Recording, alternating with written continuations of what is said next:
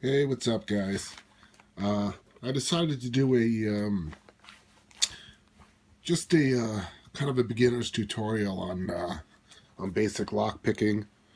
Um, this is the master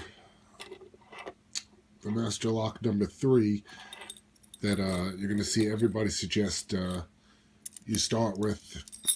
All 3 of these locks are low security, meaning they don't have any security pins, no spool pins, no serrated pins. These are cheap locks that you can get. You can get them at the discount store, the dollar store, local hardware stores. They're all around $5 a piece or so, $5 or $6. This was my first lock. This is what got me into the hobby. I actually started with some paper clips. There are videos available. I'm not going to show you, how to make the paperclip picks, but I was able to get this lock open with those. And then once I realized I liked the hobby, I went out and purchased, these are just a few of the picks. As you get into this, you're going to acquire a whole lot of picks. But what you need to start out with is a few tension wrenches. The key to lock picking is all in the tension. And then there's a few different types of picks, and I'll show you how to use each one of these and some of the techniques. We'll start with the master lock. First, you want to pick out a tension bar that's going to fit nice. You want to be able to put a little tension on that core so that it can turn. One of the easiest ways to open one of these is with the S rake, if you could see that. It's sometimes called the snake rake or an S rake. What you do is, and you don't need a lot of tension on this, just enough to keep be able to move the core just a little bit. Insert the pick and just kind of rub it up. You'll feel the pins in there. Just kind of rub it back, and that's it. That's simple. It opens up. If you're putting so much pressure on that your picks are starting to bend, you're using way too much pressure. Very simple. I'll show you again. Get your tension wrench in there and just gently right over the pins. If it doesn't open in a couple of seconds, release your tension. And you're just trying to randomly set pins to get this open.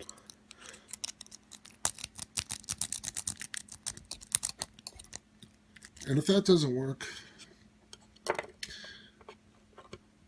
this is called the triple peak rake. Also sometimes called the Bogota, an M rake. I've heard it go by a few things. Do the same thing. All it is giving you more peaks to hit more pins at the same time. And try different tensions. If it doesn't open, you could use a little bit more tension, a little bit less tension, but you're basically just trying to set those pins. You'll see sometimes it's more of luck than anything.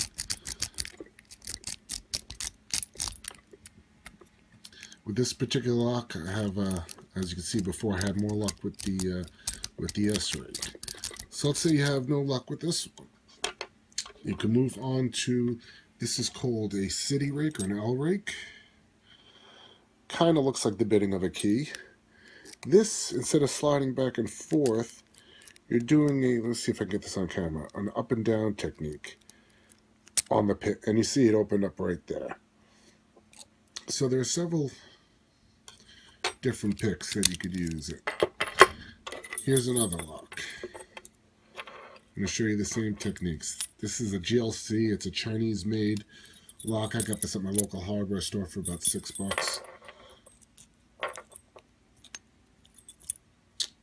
And once again, I usually like to start with my S rake. Put a little tension on it, and go back and forth over the pins. Doesn't work, reset it, make sure those pins are good, and try again. Oops. And it doesn't want to open, so I'll try my triple peak again.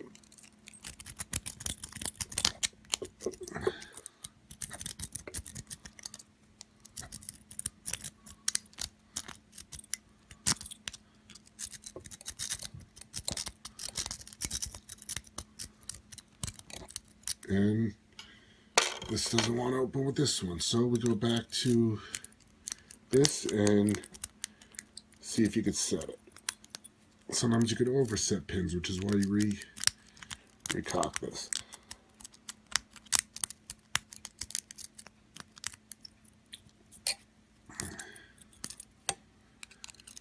So when you try all your rakes, and they aren't open. Now let's assume that didn't open with any of the rakes. Oh, here's another. This is called the diamond. They call this a kinetic attack or a zip attack. Put the diamond in and zip it out. You want to kind of keep it parallel to the keyway. Put some tension on the core and zip. I usually try about 3 times and then reset it.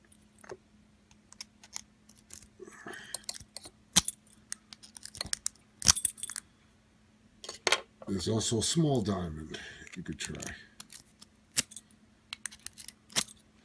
And that time the small diamond worked. So that's a zip attack. The diamonds are nice because you could also, maybe you got 1 or 2 pins set, you could also use this in an up and down motion to try to set pins. So let's say you zipped it, it didn't open, you can kind of feel around and get those individual pins that you missed. And like I said, it's all about tension. You don't need that many picks to start off. Like I said, you could open these locks with paper clips, but tensioning is important. This particular lock, they sell these all over the place. Guard security. It's got a very wide open keyway on there. Typically, you will not be able to get enough tension on here that your wrench will slip, if you could see that. This was a tension wrench that came with one of those, you'll see them all over eBay for like 10 bucks. It's a 9-piece set. It's actually what I started off with. Most of them broke by now, so I went and upgraded to better picks. If you can see, I filed down this one a bit so I could use it on a tubular lock I got, which I still haven't yet picked. When I do, I'll put it on video. The only way I was able to get this thing to tension, even this one slips. This is where you have to be a little inventive sometimes. Is to put this in upside down, which doesn't leave a lot of room to get a pick in there. However, you can just barely get a rake in. And if you put a little tension and feel those picks, my S rake didn't work. So I go to my triple peak, and then it pops open.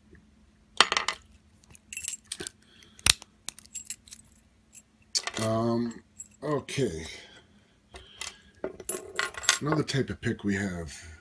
This is called a standard hook or a short hook. It's also called a feeler pick. It goes by a few names. This is when you're going to go for individual picking. When you try all your rakes and you can't get the lock open, this is your go-to. Now they do make these in various sizes. You'll see me using them on my other videos.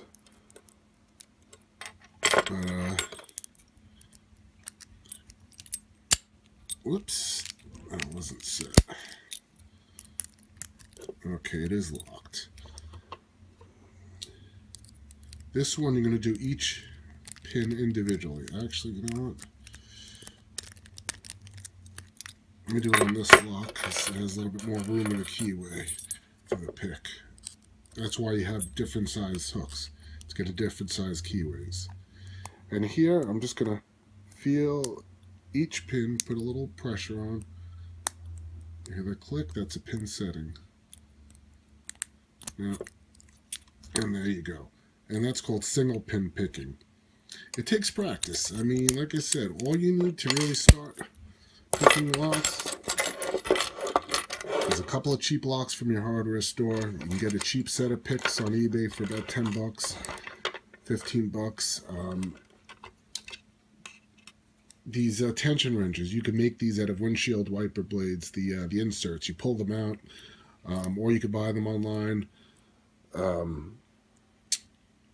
Having as many of these is more important than the picks. You'll see guys that have 30, 40 different tension wrenches and only 4 or 5 picks that they use. It's all about the tension. And like I said, you know, if you're starting to see bends in the pick, you're putting way too much force in. You know, that's another thing. It's how you hold your pick. Some people hold it like this. Some people hold it like this. These are all okay. What you want to use is kind of use this finger as a fulcrum. And this way you get to feel the picks. What you don't want to be doing is this and jamming down. And if you're, it should be easy. It's all about finesse. You know, be gentle. If it doesn't open, it's because you need more practice. It's as simple as that. You're not trying to force these open. It's all about finesse, being gentle with them. So just get a comfortable light grip. And, you know, it's just all about practice. The more you practice, the better you'll be.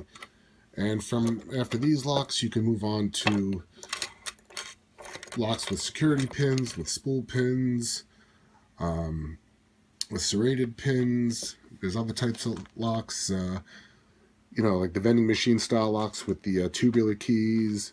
There's dimple locks. I'll be getting to all these locks in other videos. In the meantime, you know, be smart. Don't